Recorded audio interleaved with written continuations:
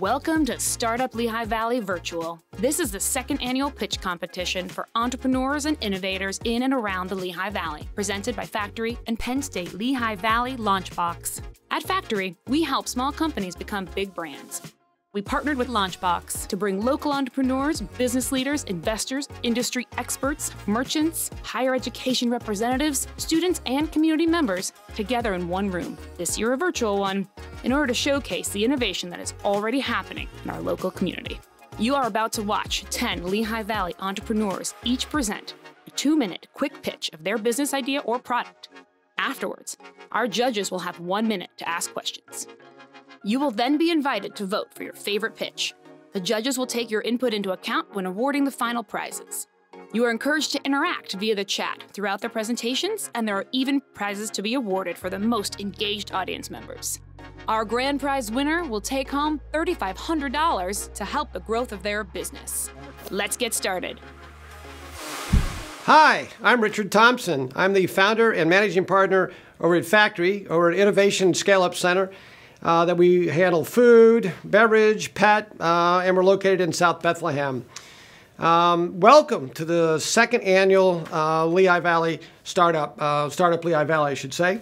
But the Startup Lehigh Valley, this year we're doing it virtual because obviously because of the pandemic we really can't get together in the room with everybody this year. So we're doing this virtual this year. So hang on tight. We had a problem with Facebook getting started. So if you were on Facebook, you should go to YouTube Live because YouTube is what's streaming live for us right now. People ask me all the time what it means to be an entrepreneur, right? Is that I've been an entrepreneur my whole life, so it takes one to know one, and I kind of know. And I know you too probably have a little bit of entrepreneurial in you because everybody has a good idea, good thought. Even one of our judges this year is one of the winners from last year, Matt. You'll meet him in a second. So everybody has an idea, or at school or at work, somebody asking like, is this a good idea? So y'all have good ideas. It's about executing those ideas. So first of all is that you have to take risk. You got to understand about risk. You got to work hard. You got to make mistakes, a lot of mistakes, right? Because if you don't make a mistake, you're never going to get it right. You got to raise cash. You got to have that capital to pay all your people. You hire people, right? You have lots of responsibilities.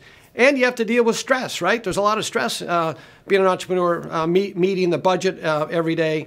But now there's even more stress for 10 entrepreneurs because they're going to have to pitch live to all of you out there in virtual land. So live is coming up, but let me tell you first about some of the prizes so that we're all on the same page about the prizes. Our partner, Penn State Lehigh Valley Launchbox, is awarding the cash prizes, but the money is not like, here's your check, thank you, and you go to Hawaii. No, that doesn't work that way. What it works is that they will be paying out the money to the winners based on invoices, based on qualifying invoices, I should say, that move your business forward, that help you grow your business as you build your business, right? And Lehigh Valley, Penn State Lehigh Valley will be the ones that judge what invoices get paid based on how it helps your business move forward. So just want to be clear on that. Penn State Lehigh Valley Launchbox, a lot of people want to know what that's all about. Well, if you go to Mr. Google and ask Mr. Google, they will give you all the information you need. But they do a lot of really cool things. First of all, they help the community with micro loans, for instance. They help the community as a business accelerator. They do a lot of really cool things to help young startups get going in the community. So it's a great community resource for sure. We have two sponsors today. One is Chase Bank, probably a good place to keep your money. They love entrepreneurs as well, so it's probably somebody you want to talk to if you're getting started. And Adams Outdoor help us every year advertise Startup Lehigh Valley. So with Startup Lehigh Valley, I want to introduce you now to the chancellor of the local college here of Penn State Lehigh Valley. And Dr. Richardson, are you there? Let's go over to her. There she is. Thank you, Rich. I am delighted to be here tonight and pleased to be a part of Factory's second annual Startup Lehigh Valley Pitch Competition. It's especially great to be able to support entrepreneurs during the COVID-19 pandemic. We know that entrepreneurs see opportunity, even in the most challenging times, and we are indeed in challenging times. Entrepreneurs are often, more often than not, the visionaries, the risk takers, and the backbone of the entire workforce. And Penn State Lehigh Valley is excited to offer support through Lehigh Valley Launchbox, our entrepreneurial initiative. Over the past 5 years, Lehigh Valley Launchbox has distributed 60 grants to over 54 companies, and we have provided approximately $140,000 in grant money to startup businesses. We're proud to be the prize sponsor for tonight's event as well.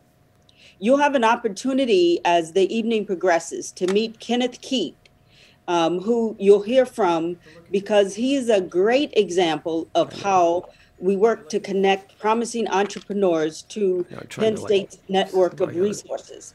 As you'll hear from Kenny, he benefited in many ways, most especially from our free resources provided through our intellectual property law clinics.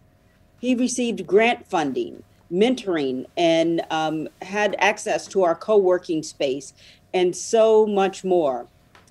And you also hear from Matt Bilski tonight because he was last year's Startup Lehigh Valley winner and a previous recipient of Launchbox grant money as well. So I want to wish all of the contestants the best of luck tonight. I look forward to welcoming tonight's winners to the Lehigh Valley Launchbox family. And at this point, I'm going to turn it back over to you, Rich, because I think everyone's eager to go. Yes, I would agree with you, Dr. Richardson. Thank you very much for those comments. And it looks like you're still at work tonight. I am still at work. You're still at work. That's what entrepreneurs have to do. Right. Put in long hours. Right. You're still working for all those college students. So go Penn State. All right. Our three judges tonight. Annette, will you wave to everybody? Give everybody a little wave. Annette does business development for Penn State. So we're glad to have you here tonight. Matt, the winner from last year, looks like he's in his office inventing something else. So we wish Matt a lot of luck on whatever he's working on next. And Tony, he looks like he's retired. He looks like he's in South Florida or something, getting ready to play a round of golf. So we welcome all three of our judges here today, and thank you for taking the time out to help us. We appreciate it a lot. So on the screen now, I think there's some judging criteria that's coming up that you can take a look at, and that's kind of some of the things that the judges will be looking at. However, a lot of this is about how they present, right? It's about, how they, convince you this is right, how they clearly explain what they want to do or not. So I think the judges will look at a lot about how they talk. So now that we've got the three judges and we got the prizes, we got the pitch stuff we've talked about. So now let's go get the first entrepreneur and start these pitches. So we got 10 of them. And so all 10 of them we're going to go through. Each person's got 2 minutes to give their pitch. And then the judges have 1 minute in order to ask some questions. And we're going to move through this pretty quickly. So here we go. Hang on. Get your pipcorn, get your roar, and let's make some fun here. So the first one we got up tonight is Ray. Ray is Area Pro. Ray is a professional window cleaner, and he's figured out a way to do his job better, bigger and better. And I think we got Ray coming up here in a second on the screen. So I can talk for about another few seconds, Ray, but you better get your picture on that screen so everybody can see you. So I'm sure they're working on getting Ray, but I saw his invention the other day, and it's pretty cool on what Ray's come up with this little window cleaning brush that he's developed. So, and he looks like a really, really good entrepreneur. If you'll just come up on the screen, we'll be good, Ray. Where's my Ray? All right. We got Ray? All right, so Ray is having technical difficulties. We'll circle back to Ray. So we'll go to number 2 contestant. Number 2 is Clickify. Clickify is Amit. So can we get to Amit? Ah, there's Amit. Yay, Amit. Yay. Hey, I'm here. Good. Ready to go. I like a man that's ready to go. All right, Amit, tell us about what you got. Awesome. Thank you. Hi. First of all, thank you, Richard, and the factory team, along with Penn State University, for hosting this event. My name is Amit Parmar. I'm the co-founder and CEO of Clickify. I bring over 15 years of HR expertise in global Fortune 500 companies. Over the years, I saw a basic problem in our industry, which is how jobs get advertised to candidates and how candidates portray themselves to companies looking to hire. The recruiters rely on boring, text-heavy job descriptions, and candidates rely on wordy resumes. They've been around since the Roman Empire. Our research actually shows the attention spans of people is about 6 to 8 seconds, and it's only getting shorter, which results in irrelevant applicants and recruiters missing out on great candidates. So at Clickify, we're disrupting how jobs get advertised and how candidates express their interest in the job. We're an AI-based software as a service that helps recruiters and candidates convert their job specs and resumes into visually engaging, stunning visual social media content across LinkedIn, Twitter, Facebook, and Instagram, which is where a majority of candidates and recruiters hang out today. We went live about 2 months ago. We have 6 global customers in the US, UK, Australia, and Singapore. And just some notable hometown customers here include Air Products. Behind me is an example of what Air Products is doing with their jobs, and Shift4 Payments. Early signs are positive. We've got a roughly 33% conversion rate of applicants with 6 to 8x more engagement using our social cards. This is a $10 billion industry, and we intend to use the funds with the competition here that we win. 40% of it will go into sales and marketing, 40% into product development, and the remaining 20% into filing a utility patent. Got it. With that, I hope I'm at my 2-minute mark. You got it. You got a couple seconds left, but very good presentation, Matt. And I see that Air Products sign up there. So you really are working with Air Products, a local company here? Absolutely. I love it. 2 local companies working together. We'll have to have you come by factory and we'll have to check out your software because I hate reading those resumes. Those resumes like, after a couple of them, my eyes glaze over and I just can't see it anymore. So sounds like you got a good product. Let's see what the judges have to say though. Annette, what are you thinking about this? Yeah, hey, Amit, nice job. Thank you. Congrats on your success so far. So I'd like to hear what your customers are saying about your product. Yeah, they love it. It's very easy. They're very busy. So these are recruiters mainly, right? So saving a lot of time as well as effort on their part around how they actually advertise their jobs across social channels. We're saving roughly 40 to 45 minutes per recruiter at the moment per job. All right, Matt, what do you have to say? So how does that 45 minutes of savings per recruiter per job or translate into dollars in terms of, I know when we've posted on LinkedIn, it's been a pain to get good candidates back. How can you put some quantifiable numbers to that? Yeah, great question. So we're using our cards. Our customers right now are experiencing about 6 to 8x more relevant candidates just by the virtue of simplifying the job description, as well as when the candidates are actually coming back to our clients. So we're looking at roughly 30 to 35% conversion ratio of applicants to hires at the moment. Okay, great. Tony, Excellent. how about you, Tony? What is your revenue model and what will be your revenue in 2020? Yeah, thanks for that. So we just went live about 2 months ago. We're a software as a service, so it costs roughly anywhere between $8 to $13 per job posted, depending on the size of the package that you choose. Yes. And it's almost like Netflix. We're reducing the cost of advertisements from $200 to $400 on LinkedIn, as an example, down to $8 to $13. Okay, great. And what's your revenue? At the moment, your revenue this year? Yeah, so we just went live 2 months ago, and our revenue at the moment is very minimal because we're in a 30-day trial period with many of these customers. Okay, great. Thank you, Amit. Thank you for the information. Judges, thank you for your questions. Good luck, and we'll be talking to you hopefully soon. And thank you for being part of what we're doing here at Startup Lehigh Valley. Okay, now we're going to go back to Ray and see. There's Ray. All right, Ray, you made it. All right, we love you, man. I almost gave you pitch for you, but now you're back. You can take over. All right, Ray, are you on mute? Are you set to go? Oh, you see your picture now. Yep, there we go. Okay. Now you can hear me. You got me? Can you hear me? Yeah. Yeah. Okay.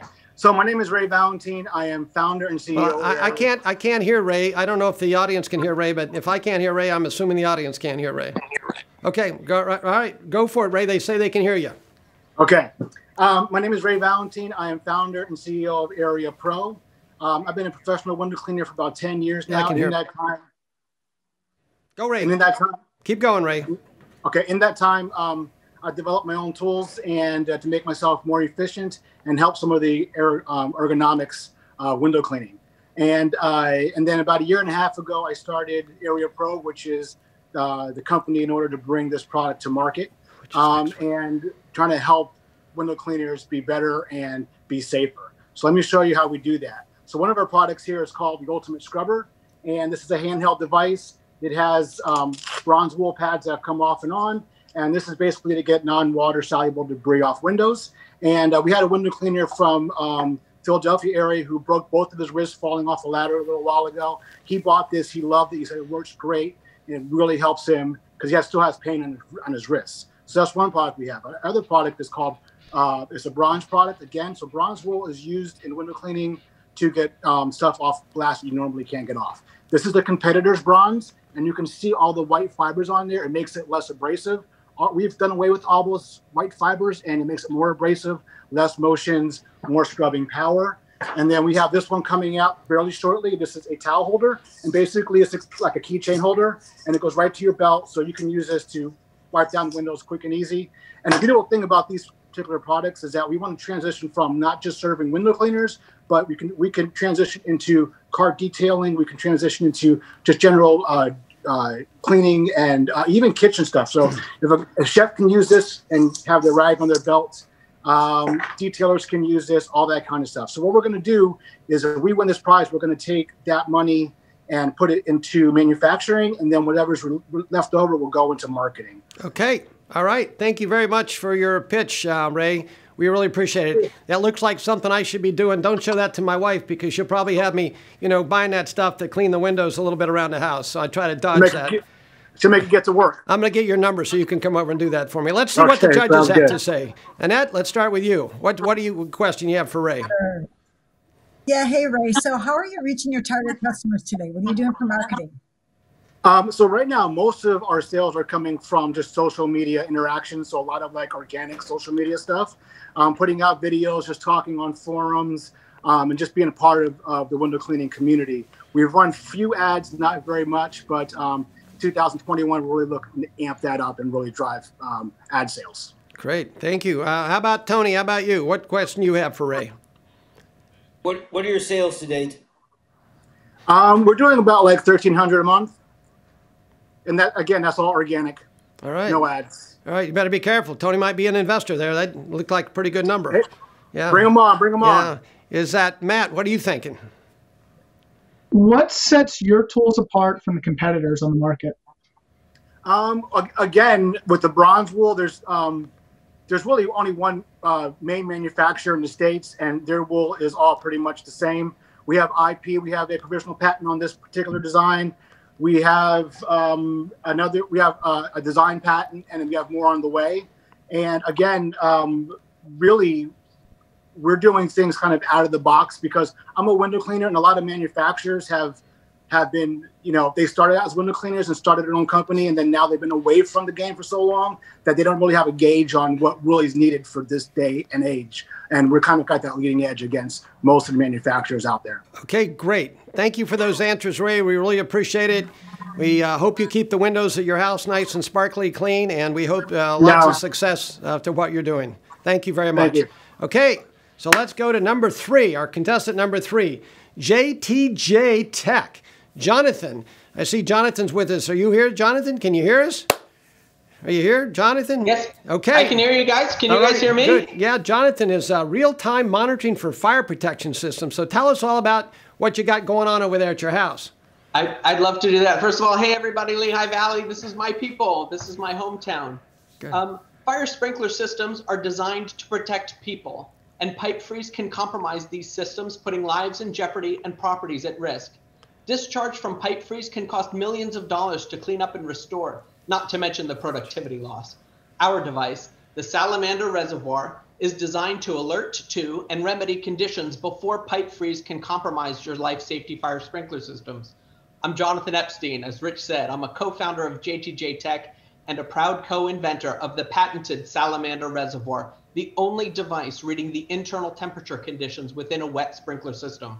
Salamanders were designed to alert to dangerously low temperatures in unoccupied areas, like sprinkler rooms and vacant or vulnerable spaces.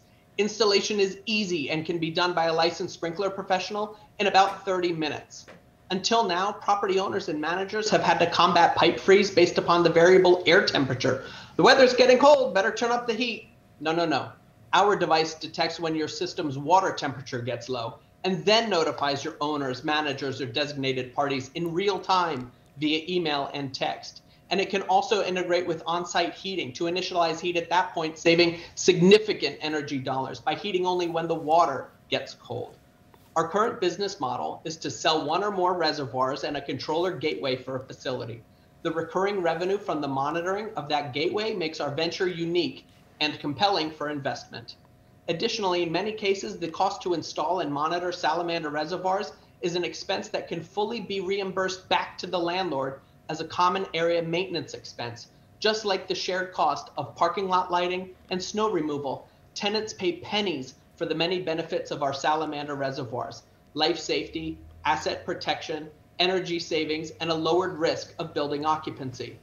We're ready to scale throughout our target market, which is sprinklered in commercial buildings, essentially north of the Mason-Dixon line. All right. Thank you very much. Hold that Salamander up there. You kept flashing around. We can't really see it. Yeah, see that Salamander? Turn it around a little bit, model it a little bit. So it's got a, is that a real live one, or is that just a prototype? That's a real live one. This is certified, tested, and all set to go, ready for installation. All right. Well, be sure that Salamander doesn't bite you while you're holding it. Be careful. Let's go to the judges. Judges? All right, Tony, let's start with you this time. What's your question, Tony? How do you get to market? We've been getting to market directly by talking to end users. For example, we're talking to landlords of commercial buildings. The big REITs, we've been having some success with commercial landlords who are managing properties remote to them. So we've been going direct. We're also talking with sprinkler installers about locations, as well as municipalities and first responders about problematic locations that may be a good fit for our device. Great, thank you. How many do you have to sell to get to $1 million of revenue? Say it again? How many do you have to sell to get to $1 million of revenue? I wish I had an answer for that off the top of my head. I don't know for certain right now. Just say a lot. Just say a lot. A lot of them. A lot of them. All right, Tony, Annette. if I count your building and then whichever ones are left. Annette, how about you? Yeah, hey, Jonathan. So what's been the biggest objection from customers, and how do you overcome that? Right now, quite honestly, the biggest objection is really budgetary right now, because everything on the commercial, in the commercial real estate marketplace is a little bit sideways with COVID and tenants looking for rental deferments and trying to get their own businesses straight. So I would say it's really time, budget, COVID. Okay. We had great momentum at the beginning of the year, but that really went sideways when COVID hit. So we're seeing just a setback. Great question, Annette. Great question. Matt? Why do you think other major industry players like the one in Easton haven't developed technology like this? That's an interesting question. We get it a lot.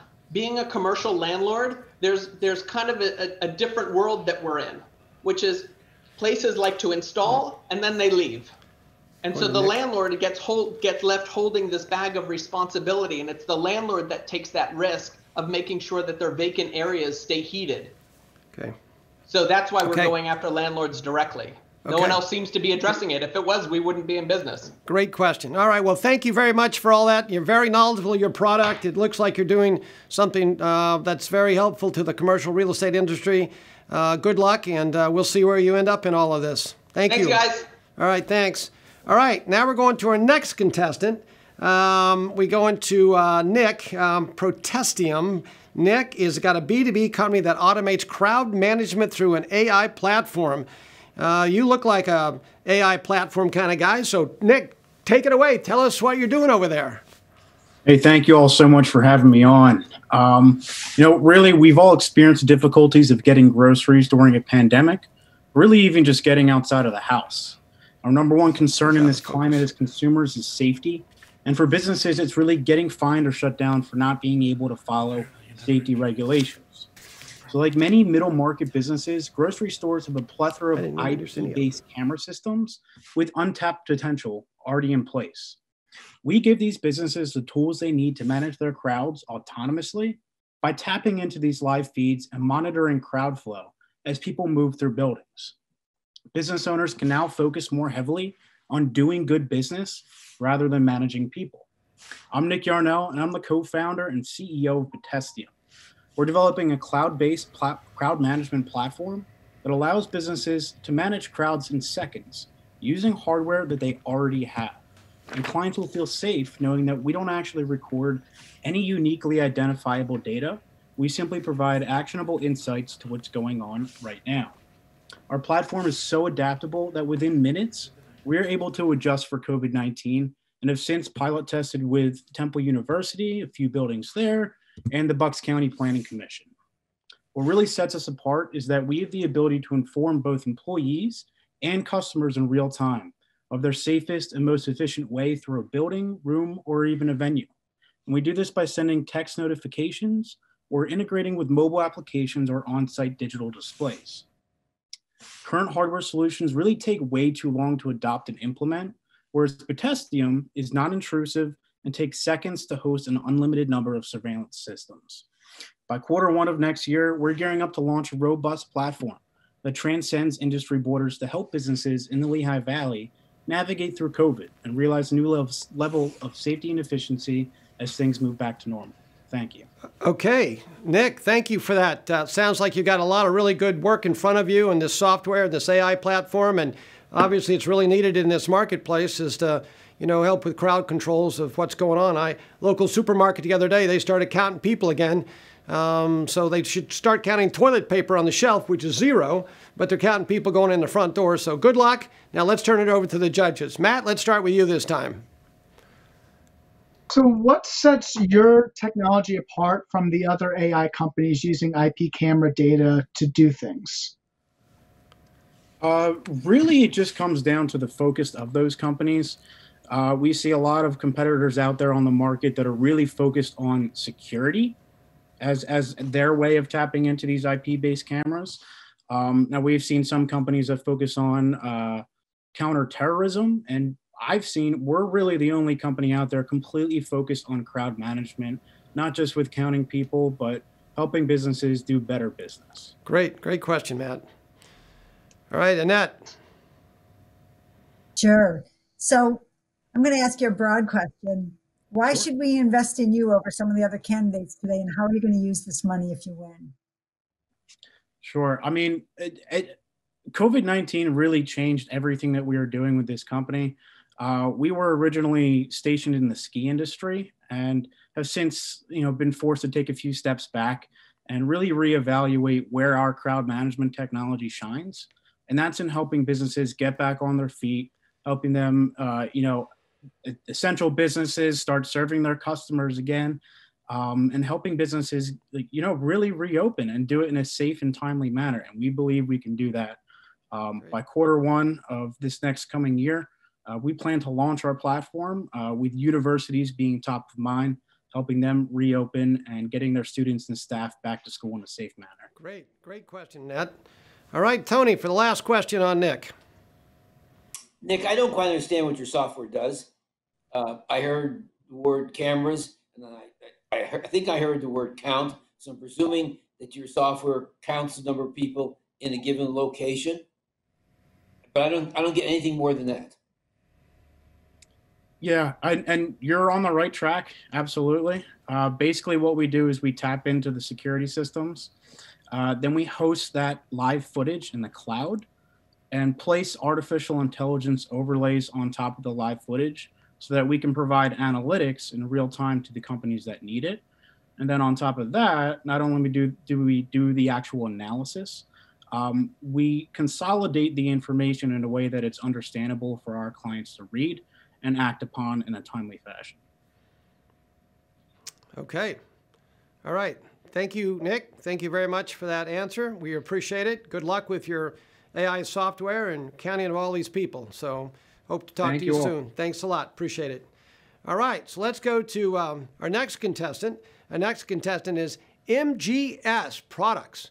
Tracy, there she is. Hey, Tracy, how are you doing today? Good, thank you. Tracy's doing oral swabs used to mitigate the physical effects of tube feeding, and she's got a lot of experience in that area. So tell us more about. Go. Sure. So there are over 500,000 tube-fed patients in the United States alone, both children and adults. A tube-fed patient is someone who gets all their nutritional needs from either a PICC line or a G-tube that's typically inserted into their stomach. How does that impact a tubie, as they're called? Well, they can't taste, smell, or swallow or enjoy their food, and they're also not producing saliva. Saliva is what helps the digestion process. The Betty isn't about the actual swab. The Betty is about the chemical and the ratio between the flavor and the glycerin that creates moisture in someone's mouth, so that it gives the person who's tube fed the taste and smell of food that they're potentially eating, but also creates a certain level of salivation in their mouth to help with the digestion process. There are hundreds of research studies around the world that prove that taste and smell has a significant impact on the quality of life for those patients who are intubated or tube fed every year. And so that's what the Betty does to mitigate that situation.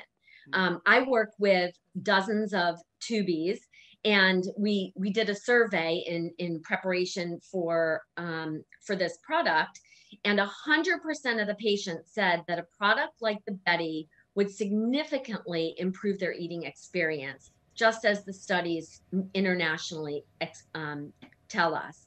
And additionally, these patients, they're obsessed with the Food Network because they don't get to taste and smell their food. So they need to touch it and they need to feel it, and they want to be a part of it because they can't taste it. So the Betty would mitigate that whole situation and dramatically improve their experience. Okay, thank you very much for that 2-minute pitch. We appreciate it. Now let's go to the judges and see what the judges have to say about your Betty. All right, from Betty to Annette. Okay. Tracy, seems like a great product. So what's the biggest barrier you're facing to launching this business? I think the biggest barrier is trying to find a chem lab or a food lab that will help us with the actual ratio that we need for the flavor and the salivation. It can't be too much salivation because we don't want the patients to choke or anything. So it's that sweet spot. And it's finding that lab that will work with us to find that perfect ratio. Good, thank you. Tony? How are you planning to sell your product? The product would be sold vis-a-vis institutions, to nursing homes, rehab centers, hospitals, etc. They would be sold in units of one because you only need one swab to swab the mouth. Sometimes patients right now, they get swabs that are in packs of 3s and stuff, and they just throw the other 2 away. But these would be sold to institutions. The other thing is most tubies are also fed at home. So once they figure out how the tube feeding works, you know, the PICC lines and the G tubes, they're sent home and they could be on a tube feeding for years and years. My mother-in-law, to which this product was invented, she was on a tube feeding for 5 years. Wow. So it could also be sold to the consumer directly in, you know, mass quantities of swabs to keep their mouths moistened and flavored. Great question. Great question. Matt, let's finish up with this one and keep her moving. What does the regulatory landscape look like for a product like this? It's a great question, Matt. It's considered a non-medical medical product, which means that it's used in the medical community because it is used to mitigate the effects of tube feeding, but it's not considered any product that needs to have FDA clearance. So it allows for a widespread opportunity and not the years and years of research that would, or that would be required to go through the experimental process. Great. Well, thank you. I do have one question myself. What is the most popular flavor of the Betty? Well, we've done some research, and we're looking at the top flavors in the world, and one of those is coffee. People want their morning coffee. Wow, and that's interesting. Another one is chicken pot pie. Interesting. And then burritos are a real common flavor in the world. So. All right. Well, that's interesting. Thank you very much. We wish you the best of luck. Thank you. And you're doing something that is very good for the medical community. So good luck. Thank you. Thank you. All right. Let's move on to our next contestant, Carbon. Carbon, Justin. Let's see if Justin's there with Carbon. The Environmental and Social Impact Scorecard to connect consumers and businesses together. All right. Well, tell us what you're up to over there, Justin. Great. Yeah, thanks for the intro. So Justin from Carbon here, really excited and honored to share our mission with you today. So first of all, I wouldn't be here without my team. Shout out to Derek, my co-founder, Sid Del Cid, our Chief Sustainability Officer. So we have 2 Temple Owls and a Penn State Nittany Lion and over 25 years combined industry experience. So what is Carbon? Carbon is the environmental and social impact scorecard to connect consumers with businesses that are actually making a positive impact. And the problem we're solving really on the macro level is fighting back against climate change. So industry experts say we have less than 10 years to reverse the effects of what we've already done to our planet. And on a micro level, how can we change that? So consumers really care about the environmental impact of businesses they support, and they really want to support businesses that are making a positive impact. But right now, they just don't know how. Why? Because there's greenwashing, there's lack of transparency, or there's just no information at all about the impact of that business. So what we're doing is providing a simple scorecard for consumers to provide clear, transparent information about the positive impact of that business. And on the business side, we're actually providing an impact toolkit to easily increase their impact. And this is where we generate our revenue. So we're generating revenue from clean energy supply, sustainable supply chain options such as compostable packaging, and composting services to reduce the amount of waste that goes into a landfill. And this is all done on a sustainable marketplace, and we collect a brokerage fee for connecting the businesses to these services. And the average revenue is about $1,100 per year. The first business we onboarded, we ended up saving them $16,000 over 2 years while generating $2,400 of revenue to Carbon, all at zero out-of-pocket costs to the business, which is really important during this time. So we envision Carbon to be synonymous with the likes of just Google it or take an Uber.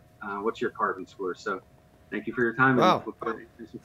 That's really interesting. I'm going to have to go home and check my carbon score before I go to bed tonight and see how I'm doing. So thank you very much. It's very interesting, and obviously that's something that is obviously the whole society's kind of moving to figure out how we all can do better in all these areas in the environment. So Matt, why don't you take that one first? What do you think the big steps are for your company to go from a noun to a verb?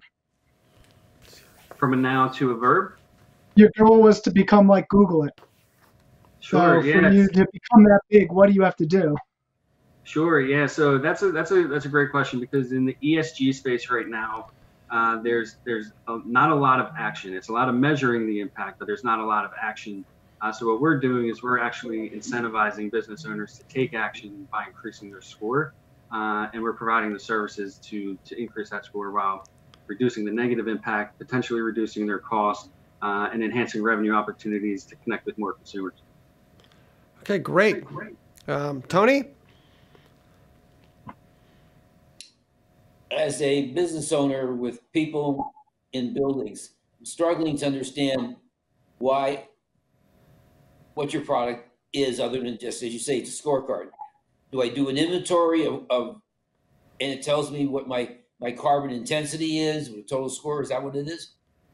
Yeah, so great question. So we identified 4 major impact themes, which are in line with the global sustainability standards that Sid put together, similar to companies like B Corp and Bloomberg, where they have ESG metrics. So yes, first step is to measure based on the guidelines that we created. And then the second step is to do the in-person audit to verify the information that they provided is correct. Then the last step is to provide recommendations on how to either reduce that impact or cost-saving opportunities there. So if I had an office with 200 people, what would be my potential savings, if any? So that's a good question because right now we're targeting more the small to medium sized business owners, and the potential savings on the energy side alone. Really, with the first business owner that we signed up, it was about a 30% reduction on their energy costs, and that was mainly just through the energy supply. So that's your principal savings area is energy? For right now, it's the energy supply. We will be incorporating some energy efficiency, some IoT products that identify some more cost savings in the future. Thank you. Okay, thank you, Tony. Annette. Yeah, so what are you going to do to create some momentum around awareness of your energy score, since there are other energy scoring metrics out there? Yeah, so what we plan to do is really bring in the consumer side to ramp up the impact.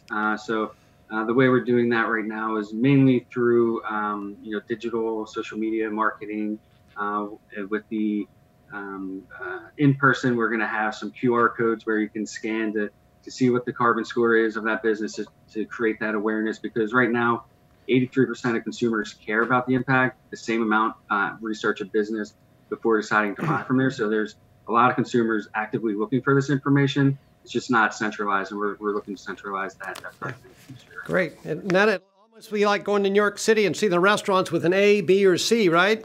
So you go to see some type of carbon score for that small business. It could be interesting if you can get some traction to get consumers to go into that business because they have a good carbon score. So that's our goal. Great idea. I love the entrepreneurs out there always thinking of something interesting to move forward. So thank you very much, Justin. Appreciate it. All right, so let's go to our next contestant. We're on number 7 now, only a few more to go. Skillion. It's the Internet of Things for tech startup featuring connected dashboard. And we've got Pete here with us today. I think Pete came all the way from Australia just to come over to show us Yanks how to make something happen. So Pete, tell us what's going on. Hey, thanks. Thanks very much for having me. Yeah, very pleased to be here. Came from Sydney, Australia. Was invited by Ben Franklin to come over. Made this my home. We're doing work with Lehigh University and other businesses in the area. I love it here. But our product and really our mission is to connect e-mobility. So e-mobility devices are e-bikes and e-scooters and e-mobility. And this is really growing really very rapidly now here in the United States.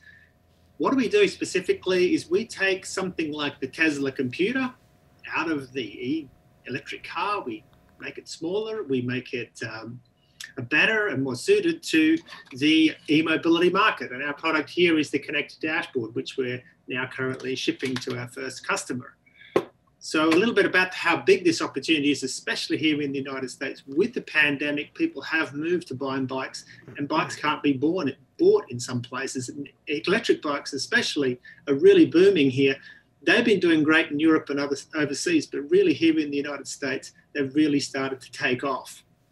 But what is the problem? Well, safety. The number one reason people don't ride these things is because of safety. Number 2, security. 2 million bikes are stolen every year.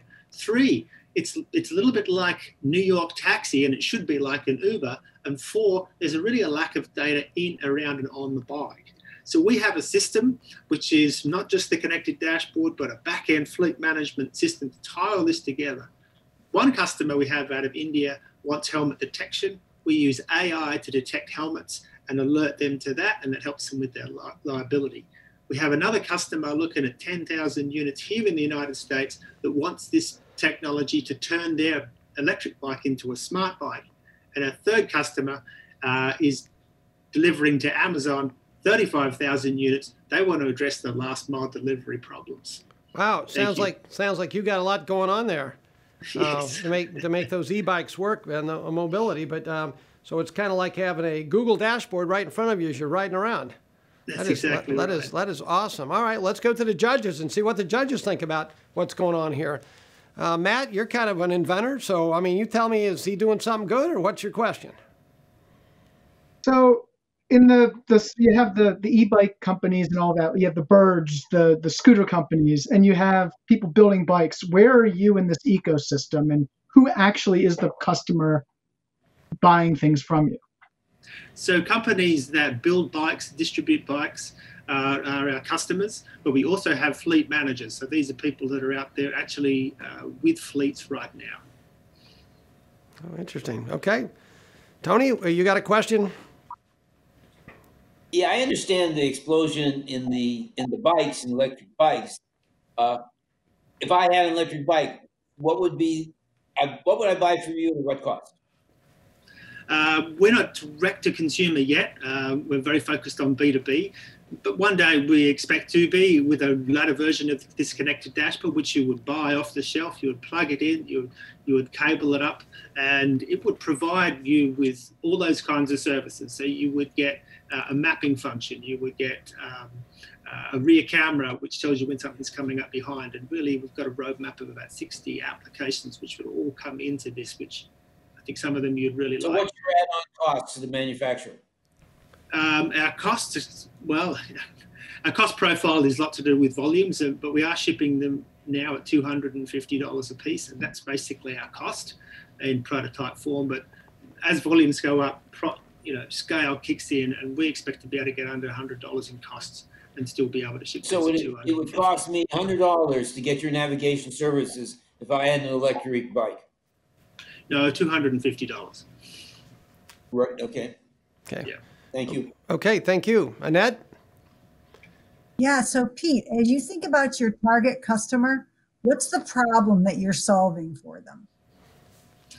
So there's really 4 problems. I briefly touched on them. One of them is getting people out on bikes because they don't feel safe. And we have an AI tool to help them see what's coming up behind them and also record. There is a product out there in the market. Ours is certainly better than that. It's a radar system by Garmin.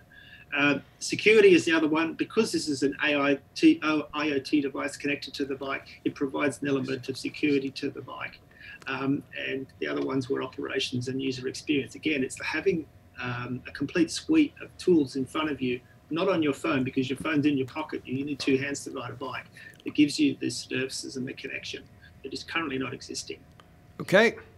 All right. Well, there you go. Here's an Aussie trying to break into the U.S. market. So he's got a pretty interesting piece of technology if he can figure out how to get the consumer to use it. So congratulations, and we wish you the best. All right. So let's move on here to number 8, our number 8 contestant, Lyceum Institute. We got Sean. The Lyceum Institute is an online educational service company that supports Asian families. So tell us more. Tell us more, Sean. What's going on there? Sure. Thanks so much. Imagine arriving in a new country that spoke a different language and lived a different way of life. How would you know how your new community was judging you? How would you make connections to support your growth? How would you succeed in school? I'm Sean Berger, the founder and startup CEO of the Lyceum Institute, a private educational services company that provides international families with the most effective solutions to overcoming cultural barriers that interfere with thriving in American schools. Even though all our students achieve Ivy League results, our tutoring, test prep, and admissions consulting services are more than a means to an end. We begin with a personality assessment to ensure that the way we present intellectual content aligns with the bigger picture values that motivate each student, then provide students with easy to understand analyses of their strengths and weaknesses, and then advise them on processes to think better. Our referral and retention rates are high because our methods yield results beyond the assignments themselves, allowing our students to enter American classrooms, celebrating their native cultures alongside their new one. While 70% of our business is Asian, we've served families from every continent except Antarctica. Our competitive pricing allows us to secure the best tutors and make a great upside. Our year-to-date 2020 revenue is $45,000 higher than our 2019 revenue. The Lehigh Valley has over 20 colleges and hundreds of secondary schools. 30% of Penn State's student body matches audiences we serve. If we win, we'll invest the grant money to market better, enhance intellectual property, go business to business with schools, which will allow Lyceum to prepare more students to add value to companies like the ones in this competition, as well as across the world. Great. Well, that is great information. And guess what? You've got Penn State Lehigh Valley right here tonight. You're the chancellor's on. You've got the business development director over here. So I mean, you're just like, we're connecting even before we even finish the contest. So let's start with Annette. Sure. Hi, Sean. Hi. So What do you think makes you different and unique from the other competitors in this space?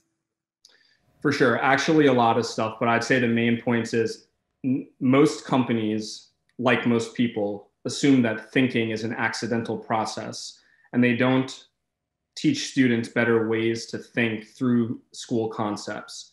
Likewise, they're completely neglectful of the cultural differences between each culture that are external forces that affect students' academic performance. We're the exact opposite, and we have strategies and approaches to make sure that the student thrives in this culture without giving up their native one. Okay, great. All right, Tony. I like a lot of what you're saying, but it sounds like your product is extremely manpower intensive to deliver. So, yeah, it definitely takes a good brain and good training and a real interest in education. But we invest a lot in paying our tutors. We're able to bring on tutors who already have a foundational set of values that align with ours. And then we put them through about 15 hours of preliminary training. And we're long-term coaching our tutors, but they gain independence with time. So like some of our tutors that have been working for us for a year, they flow really independently and smoothly. Good question. How many customers and tutors do you have right now? Well, I usually go by hours because some students do more than 1 hour a week or are in packages. But right now we're doing 45 hours a week of consulting and tutoring. Thank you. Thank you. Okay, Matt. So building on the earlier two questions, how do you see this scaling from the equivalent of basically 1 person hour a week to 1 million person hours a week to become a venture scale business? Yeah, so through strategic alliances and going business to business with schools, schools themselves don't prioritize managing the cultural transition of incoming students on a level that's deep enough to secure a solution to that cultural barrier. And even when the schools want to, it's just difficult, right? Like schools have a lot of things going on, and that's not always one of the main things. Just to add, is the customer the school then, or the parent? Currently, no, but long term, I think to grow and like serve way more students than we're doing, that we would have to, one, become more visible to families that approach us directly, and then two, also become a part of the way in which schools operate and have them refer to and rely on us for our service to help with their international student population. Okay, great. Well, thank you very much. It sounds like you're doing something really good for students that want to, mix in with the culture. So good job for being an entrepreneur and finding these ways to be helpful. So we wish you the best of luck. All right, we'll go to number 9, our number 9 contestant, Verde Mantis. Mantis, like the bug, right? Right, the mantis, is at the world's easiest to use 3D printer.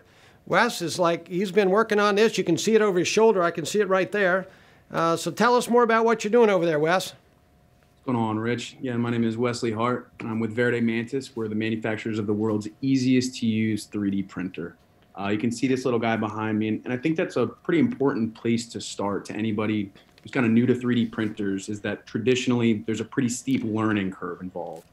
A lot of software, a lot of tweaking of a machine. And our company started from the ground up to build a product by selecting hardware and software that actually removes a lot of those challenging steps and can get a new user working on their 3D printer in about 10 minutes or so. This isn't just kind of something that we kind of feel in our gut. It's based on the last 10 years or so of industry experience and working with some of the most popular options that are out there and seeing where they fell short and where they worked well. A lot of affordable printers, a lot of good quality printers, but not any on the market that really are focused on making it easy for somebody to get involved and get up and running as soon as they come into the fold. There's 2 steps involved with our system. It's select a file and press print. And that has been really the biggest change compared to some of the competitors. In the last year, we've been selling to the marketplace. This year to date, we've sold over 50 printers, which is a big milestone for us. And we're at a point now where our manufacturing is in a good position where we have a good feel for our earliest customers, and we're ready to fold some marketing dollars in. And that's why this competition was pretty exciting for us, is it gave us a chance to engage with different people, broaden the audience, but more importantly, it gives us a chance to engage with people who can help scale businesses. Right. As a closing thought, something that really excites us is just how young and how quickly growing this industry is. And we'd like to be a part of that. But beyond just us, we think it's an opportunity for Pennsylvania as a whole to reclaim that position as a manufacturing powerhouse. Great. Well, we like having interesting questions. We like manufacturing Pennsylvania as a powerhouse. Those are great words. You're going to have to be a politician if this doesn't work, Wes. All right. So let's go to our judges. Tony, let's start with you. What are you thinking? What is the price of your product? The retail price is $9.99. We actually have an upcoming Kickstarter, though. So if you're looking to save a couple dollars and you're interested in a printer, check out our Kickstarter. We have early bird pricing. And anybody who's just interested, check out our website, because you can order one right now. But there's some new features if you're interested in the Kickstarter. Thank you. All right. Let's go to Annette. I know. Yeah. So what are your customers saying about your product? What do they tell you, the good and the bad? I'll start with the good. The good is that, we're really having people, like we had somebody show it to their mother who had never used a printer before, and they explained to her kind of the basic steps, and she was up and running. And there's a repository of files that are like very useful, and she had selected something for her own use in her house and got up and going very quickly. I think if there was something bad that I had to focus on, is that we had an alpha tester group and a beta tester group. And I think it was really important because we were able to refine our product. But we found that although our software was intuitive, there was a couple bugs that we had missed in our first group of alpha testers. And so they were thankfully very honest with us, and we were able to pinpoint those, flesh them out. And by the time we got to our beta testers, the feedback was much, much better. And at this point, we're excited. We're shipping product out across the country. Great. Good job. Good job. Let's go to Matt. Matt, you're the technical engineer here, so you probably have a really good question. So, sure, I do a lot of 3D printing. The FDM process inherently, which is this type of printing, fails a lot. So I understand that you're making it so I can drag a file and it just prints. But like on the printers I have here in my house, I have recipes that also just print. What are your success and failure rates like popping out materials, basically? Are your prints themselves coming out more reliably than other printers? Yeah, the short answer is yes, but there's a good reason, and it's because we've put some hardware in place. Like, we don't get too technical with new users, but the steps that are being automated are when you press print, so to speak, on the back end, there's a file that's being uploaded to the printer, and it has two computers on board, so it handles a lot of this on its own, and it just goes through to repair, slice, orient the file. It brings things up to temperature, but most importantly, we actually have a sensor that every single print is going to measure the build plate in its exact position in space. And to your question about, sometimes they fail, a lot of time it's because a printer is drifting out of fine tuning, and a lot of people don't know how to tune a printer well. So by having this advanced sensor on board that's accounting for any drift in print setup on the hardware, we're getting a lot better results consistently. And we recommend to our customers one really high quality filament, and some will use others, but by keeping very low variability in the filament itself, and by always checking the actual real world physical location of that print bed, we're getting much better results, and people are happy with that. Okay, that sounds like a really good technical question. You're getting too technical for me. I think what you should just do is loan Matt one of these printers, and then if it works, he's going to be a big fan of yours, right? And or if somebody's looking for a $999 Christmas gift, this could be a hell of a Christmas gift for $1,000. There you go. Check out the website, guys. I'm helping you out there, Wes. All right, we got one more tonight. Our last one before we go to break. This is Wood Goods Lacrosse. We got Justin. Justin is a new and better wooden lacrosse stick. All right, Justin, tell us what the heck's going on with lacrosse sticks tonight. Awesome, thanks so much. So lacrosse sticks break a lot. Players often buy 3 sticks at a time, and the challenge is to create a durable stick that will also flex. Manufacturers refuse to use anything but the cheapest carbon to produce sticks, and increasingly demanding weight requirements lead to thinner and weaker shafts. However, by sourcing our wood from the same trade secret location as Louisville Slugger, and an improved manufacturing process that improves consistency and strength through computer-guided CNC mills, we were not only able to create the highest quality wooden shaft on the market, we're able to create a product that flexes like carbon, is far stronger, and is only 1 ounce heavier. Because of this hole in the market for a durable, affordable carbon alternative, we made over $27,000 in our first 12 weekends traveling to tournaments. Our average sale is $70.49, and by investing in our own industrial production facility, we're able to get the cost down to just $2.11 per unit, which is an incredible profit margin, but this is also while working in ramp-up scaling with 3 employees who are able to produce over 350 sticks per day. There are dozens of tournaments every weekend during the summer and fall, so I invested in custom tents to expand to 2 locations at once. And while this is great for growing the brand image and doing outreach, I eventually realized that I was only addressing less than 1% of my target market by traveling to tournaments, even though they were generating more than $3,000 per event. This is simply indicative of how well we could do if we address the whole market. We recently launched our website, which we can market through targeted social media ads, working with influencers and AdWords, allowing for unlimited outreach and scaling. We eliminated all of our woodshaft competitors in the in-person sales market in under a year through a far superior product. And I believe that we can do the same in the online market through improved website functionality and superior branding. My woodshaft competitors could also not figure out how to produce at scale domestically, and thus there's been a huge hole in the retail space for a woodshaft for some time, until now. We have our products on consignment in our first retail store with a strong likelihood for a larger order next year. And with your help, I know that we can soon scale to being the largest sporting retailers across the country. Thank you so much for your time. All right. Well, you win the contest just for being at 2 minutes exactly. You must have a clock in front of you. So great job there. I'm thinking that probably Penn State's going to want to talk to you about moving over from Lehigh to Penn State. Maybe they can draft you. Maybe they got some lacrosse program that, Penn State can. I don't think so. You don't think so? All right. You're pretty solid. All right. Annette, we'll start with you. All right, Justin. Sorry we can't convince you to come to Penn State, but so what's the biggest challenge that you're facing to scale your business up bigger? So the biggest challenge that we are facing is actually getting into the retail stores. A lot of these big locations like Lacrosse Unlimited, like Dick's Sporting Goods, are weary to take on someone of my age. But since we've gotten in other stores, our products have performed pretty well. And the fact that we're in a smaller location proves our performance. Okay. All right. Tony, what are you thinking? I'm thinking that you've devised a stick that doesn't break as compared to others. And what other sports would this be applicable to? The best comparison would be baseball. So what we're trying to do is become the Louisville Slugger of baseball. What Louisville Slugger does is they source their Type 4 French grade quality ash the same way we do.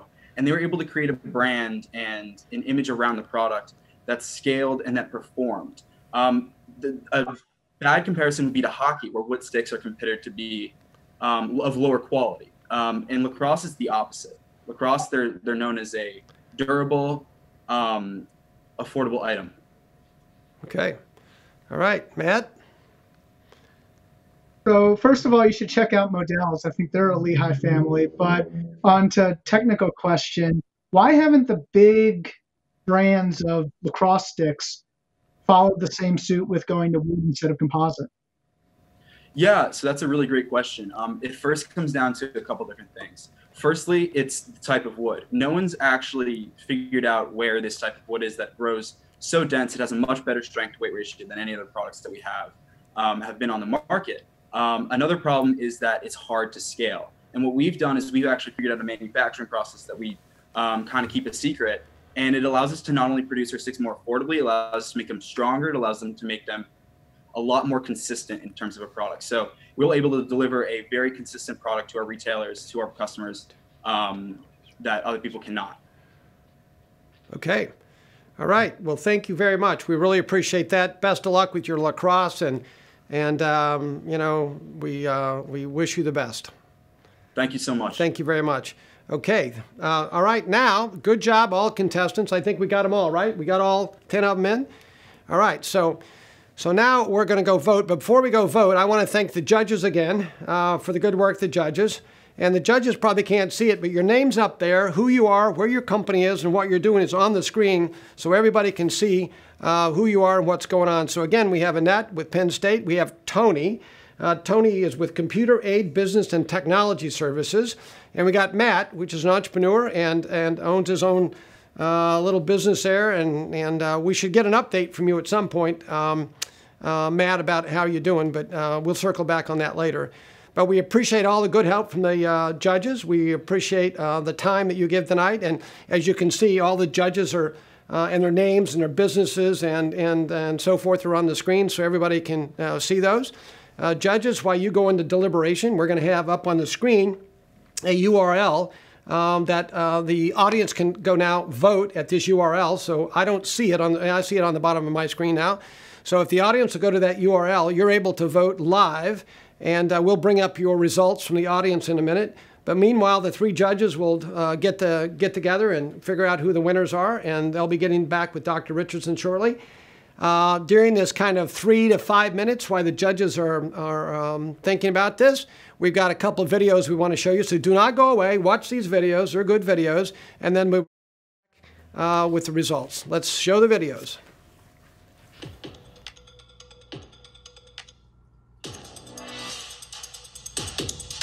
This recession is the worst that any of us have seen in our lives.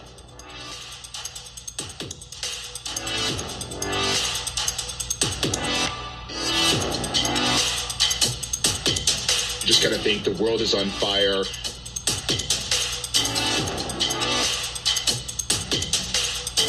There is plenty of money in venture.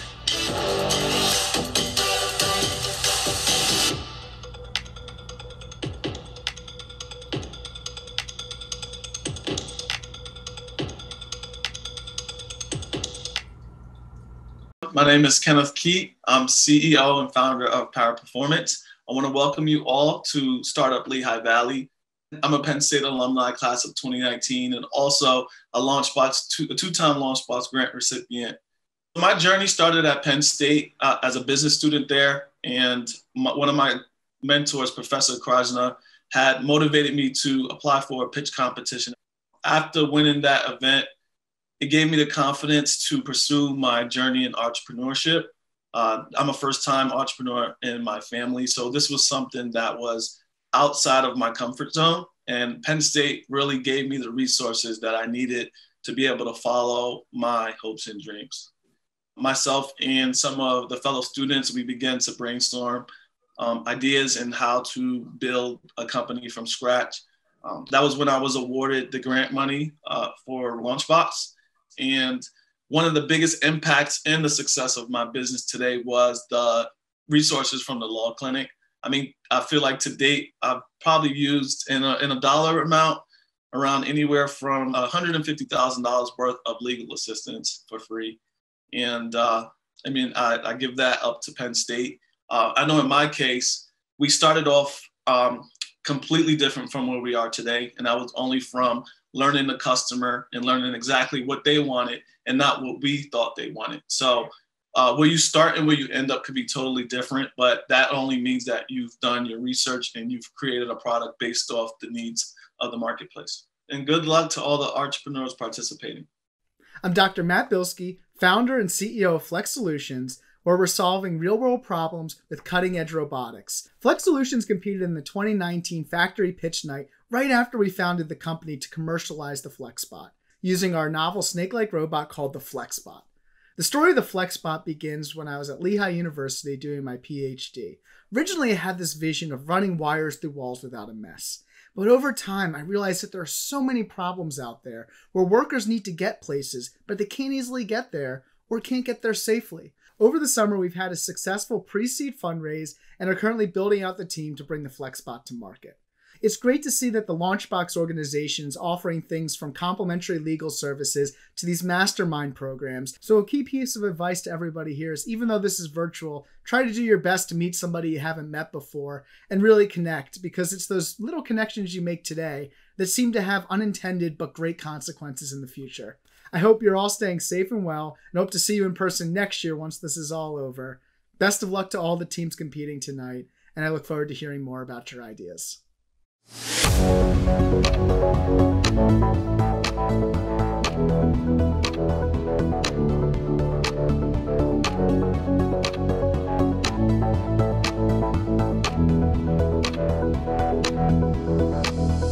right, here we are. Is my understanding that we're still all working is that the first, second, and third place awards, the judges are still working hard to figure out who the winner is, so it must be close. It must be really close.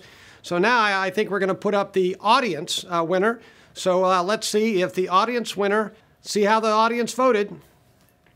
There it is. Okay, you see it up there on the slide now. You can see on the winner. Whoa, looky there, 200 votes. Somehow I think the Lehigh University must have voted for Wood Goods is the lacrosse player is the audience favorite. Can you believe that? Look, I mean, 202 votes are still voting for the guy. Oh my gosh. You must have threatened everybody with the lacrosse stick if they didn't vote for you. Wow, congratulations. That's $1,000 audience prize. So we don't know. You might have won something else here more, Justin. So we'll have to stand by and see. But put that slide back up. I want to see that slide again. Put that slide back up on where Justin at 200 votes. I'm overwhelmed by the support. It does help that. Yeah. How many people do you have in your family? You have 200 people in your family? I have the Lehigh University connection. So I put this on my Instagram story. I've been begging all of my fraternity brothers to call around and tell everyone they know. Well, you're going to owe an awful lot of beers. You're going to owe an awful lot of beers. Somebody you're going to have to buy a lot of beers to, Justin. Yeah, well, congratulations to that. So we're really proud to have you as part of the Startup Lehigh Valley, even though you're over at Lehigh University. Well, we still love you, man. Penn State, Lehigh Valley's doing a great job on putting this together. I think we're getting closer to getting our first winners. But while we're standing here, I'll just tell you a little bit more about Factory and what we do over at Factory. People ask me all the time what we do over at Factory in South Bethlehem. We took one of the old Bethlehem steel buildings that's built in the 1940s, and we converted it to an innovation scale-up center for small businesses. We like to invest in businesses that are $3 to $5 million, $10 million and then help them grow up to be bigger brands, if you will. So we do that. We have about 45 to 50 people that work for us at Factory. And we do one thing that's a little different. We're not venture capital and we're not private equity. We're operators with capital. And so what we do is when we do find the company we want to invest in, the company actually has to move to Bethlehem. It's kind of like you get a scholarship to Lehigh or you get a scholarship to Penn State. You kind of got to go there.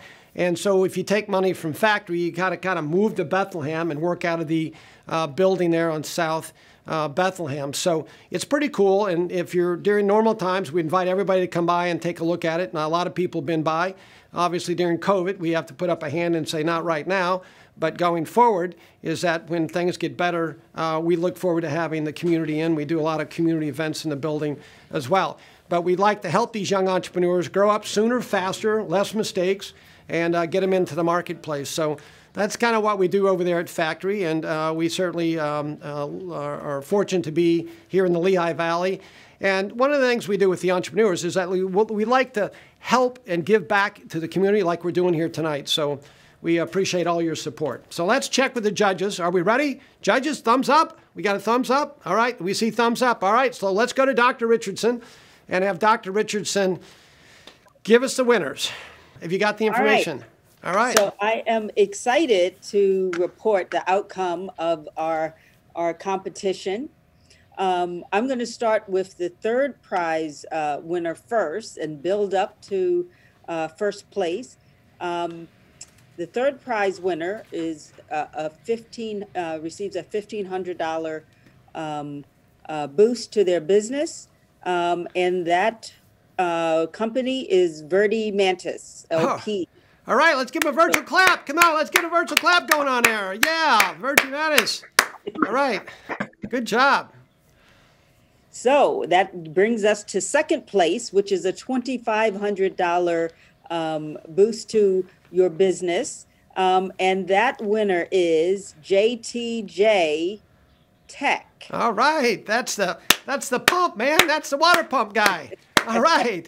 Great job. I'm going to get one of those for my house. Can it? And so the virtual drum roll for the first prize winner goes to, and that's a $3,500 prize. That goes to Wood Goods Lacrosse. Wood Goods. He won both. He won the audience award.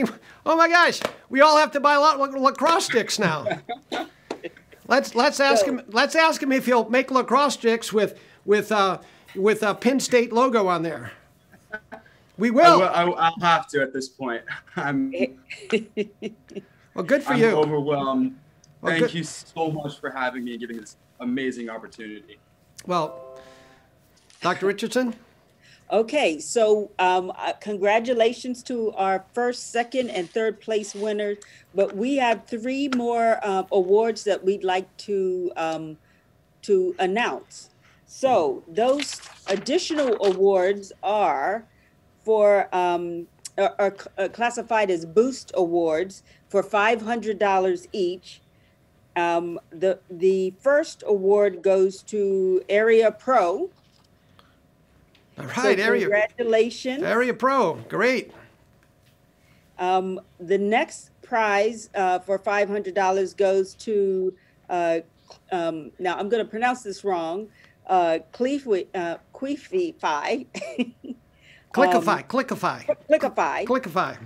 Thank you, Clickify. And that's for $500, the Boost Award. And then Carbon is the third award. So all right. Congratulations to all of our winners. It is a great opportunity to support your entrepreneurial spirit.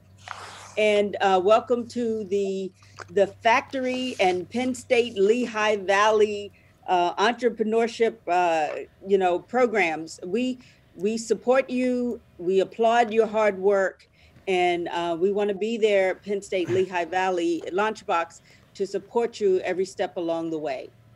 So Good. Congratulations. Good. Well, let's give them all a virtual clap, everybody. Let's give them a virtual clap for all the winners. We really appreciate the hard work for everybody. So thank you, Dr. Richardson. Thank you for the good words. Thank you for Penn State Lehigh Valley Launchbox. I also just want to say thank you very much to all of our judges, Tony Savaggio, our last year's winner for Lehigh Valley Startup, and then of course to the director of Launchbox, who has been very instrumental in making sure that we're able to provide these resources to the community. So thank you and congratulations, everyone. Good. Well, thank you, Dr. Richardson. We appreciate your support at the college to help make all this happen. And I'll say thank you to the judges, Annette, Tony, and Matt, and all your information's up on the screen so everybody's watching, sees who you are, your companies. They have everything up there but your phone number. So I figured we'd leave your phone number off. So, the thing that we want to do is, again, thank you for all the participants, the 10 finalists. Without the participants, we wouldn't have any event. I also want to tell everybody, this is the first time we're doing this virtually, right? So we're learning too. We're entrepreneurs tonight, trying to figure out how to do this live online with all the judges over here and Dr. Richardson over there, I'm over here, and all the contestants over there. So there's a lot of switching. So we thank you, all the people, Clark Media, that helped us do this as well. Penn State, Lehigh Valley, Launchbox, we appreciate all your support. Chase Bank, we appreciate all your support as well. Adams Outdoors, we appreciate your support as well. We will be doing this next year, and hopefully next year we'll be doing it in the factory building as we did on the first year. But who knows where we'll be with all of this. So all we can say is we hope for the best, and we hope that everybody stays well, stays safe, and going forward. And we look forward even doing it bigger and better next year. We'll have a little under our belt this year, so next year we expect to do it bigger and better. And again, thank you all the participants. Thank you, Penn State, Lehigh Launchbox. We really appreciate all your support there. Thank you, judges. We appreciate that. And contestants, most of all, thank you all the contestants. Have a good night. Stay safe, and we'll all see you soon. Thanks.